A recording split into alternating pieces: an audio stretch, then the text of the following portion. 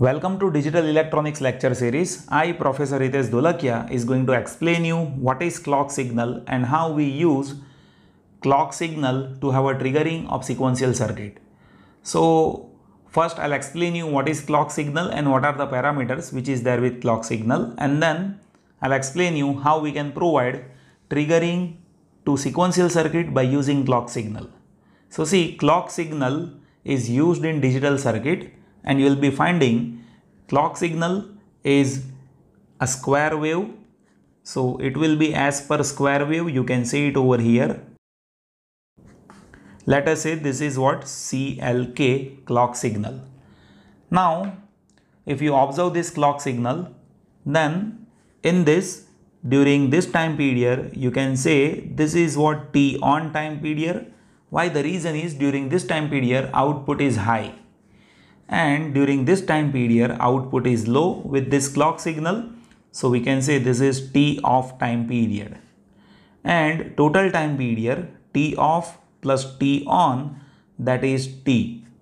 And based on this we can define some basic parameters which is there with clock signal. One is duty cycle. So duty cycle, that is T on divided by T. So duty cycle of clock signal, that is T on divided by T. Usually in digital electronics we use duty cycle by 0.5. So in that you will be finding this T on, that will be T by 2 and divided by T. So that is what, half. So we can say that is 0.5. So in most of the cases you will be finding we will be using 0.5 duty cycle in digital circuits. And second important parameter, that is frequency. So frequency, that is 1 divided by time period T, right? So duty cycle and frequency will define operational speed and transition of state in sequential circuit. Now to understand operational speed and transition of state in sequential circuit, let me draw a basic block diagram of sequential circuit which I have already explained you in my previous video. So let me draw it over here.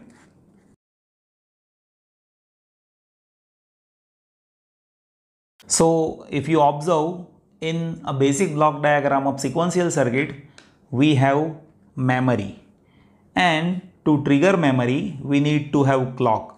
So with every memory used in sequential circuit we need to have triggering by clock signal, right? Now see what will happen when you give clock signal to memory. State of this circuit will change. So what is state of the circuit? Output of the circuit is defined by state, and that state will change with respect to clock signal, right? So we can say transition of state, that is happening by clock signal. So operational speed and transition of state, that is defined by clock signal. So one should know this. Output of circuit is defined by state, and output of state will change with respect to clock signal. So output of circuit is defined by state, and output state will change with respect to clock signal, right? Now I'll explain you how many types of triggering is happening by clock. So basically there are two types of triggering with clock. One is edge triggering clock and second is level triggering clock. So and in edge triggering, again there are two categories: positive edge triggering and negative edge triggering. And in level triggering, again there are two categories: positive level trigger and negative level trigger. So basically there are two types of clock: edge triggering and level triggering.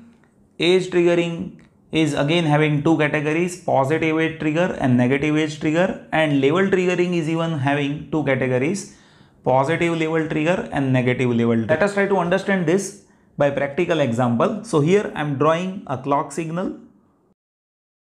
Now see, in this clock signal when clock is raising from low to high, means at this instant clock is raising from low to high, you can see.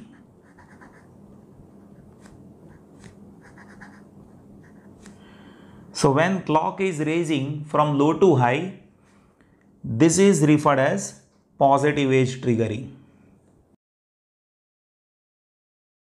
Now see, when clock falls from high to low, at that time if triggering happens, means during this time period if triggering happens, then that is referred as negative edge triggering.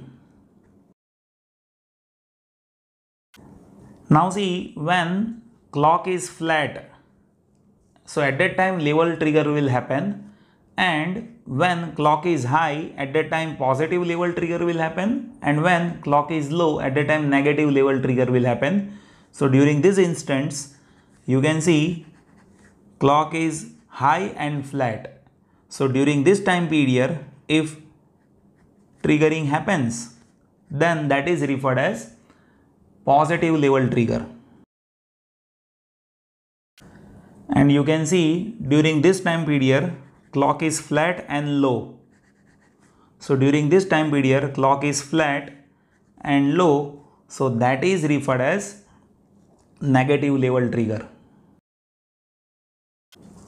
Now here one should know even by symbol how to represent all this triggering. So for example, if I have memory over here, let us say we have SR flip-flop. So in this SR flip-flop, if I want to represent clock signal by positive edge trigger, then I need to represent it by this symbol.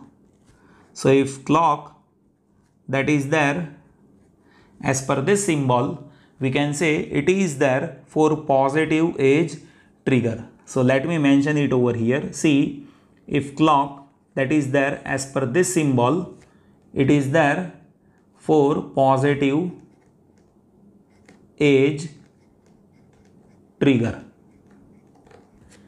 If clock that is there as per this symbol, then we can say, see this bubble that indicates it is negative edge trigger. Now see, for clock, if it is shown by simple straight line, right, so that is what? Level trigger. And if you have simple straight line directly like this, in that case we can say this is what? Positive level trigger. And if clock is represented by simple straight line and bubble, in that case it is referred as negative level trigger. So these are the symbols that one should know. The reason is I have seen because of very minor mistake, students are making false calculation in problems, right? So these are the symbols that one should know.